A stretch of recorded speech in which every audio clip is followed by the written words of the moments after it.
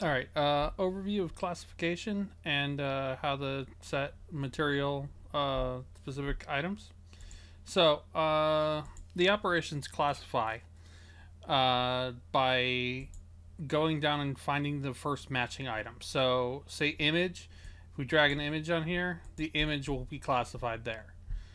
If we drag something with various other properties like raster and engrave and cut, these will find the first thing that matches. So raster here will match anything that is black in stroke and anything with a fill. Image will match any image.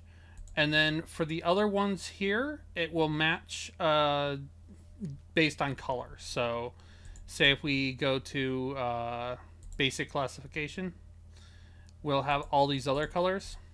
So, anything that's purple here will classify with the purples. So if we take this up and we classify it as purple, it's now purple and then classifies as purple.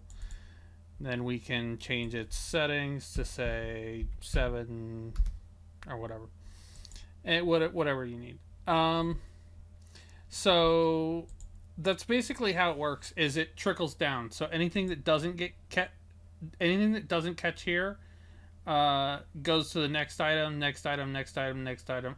And if it makes it all the way outside of all the items, for example, if we remove this part, let's go ahead and remove this cut. Now, when I drag another copy of here, it had red, it filtered all the way down to the bottom, didn't find anything, and added red at 35.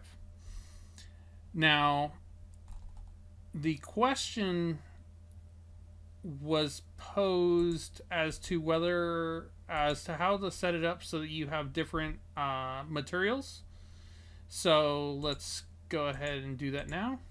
New. Now I've pre-made some of these. So let's say I have this. It'll just, since it started with nothing, it just classified these items here.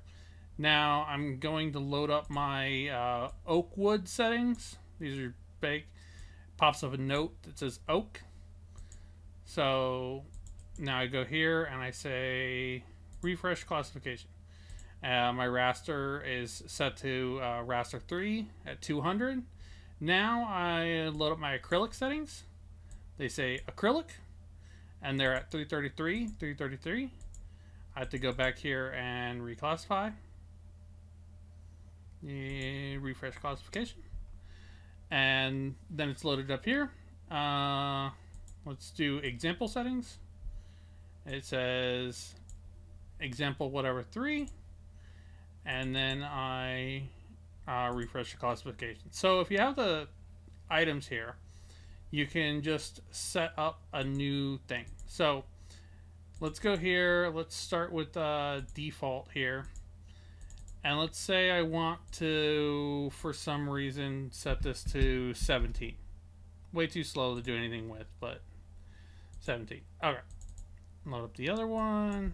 Also 17.34. Why not? You can't do decimals like that. It's actually really helpful if you tune in your cuts super hard. Okay, and let's go ahead and load up our notes.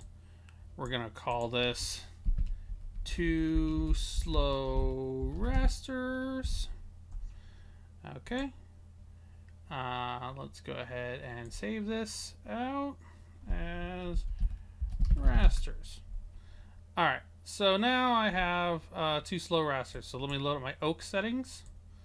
These are oak again. Let's go ahead and load up my raster settings. This loads up two slow rasters. And that's about it. If you make just an operations thing with this, also note that prior to 6.4, there's a bug in these where loaded up items is going to turn on all of these things, and some of them are not things that you'd want on. That'll be fixed in next version, so which is why I delayed making this video. But other than that, yeah. So you can load up any of these settings. It'll load up. You can turn off notes to automatically load up notes. So if you want to load up, say, rasters again, reload, it just switches there. Reload. And doesn't load up the note. You don't have to add a note, but you can. Alright, thanks for watching.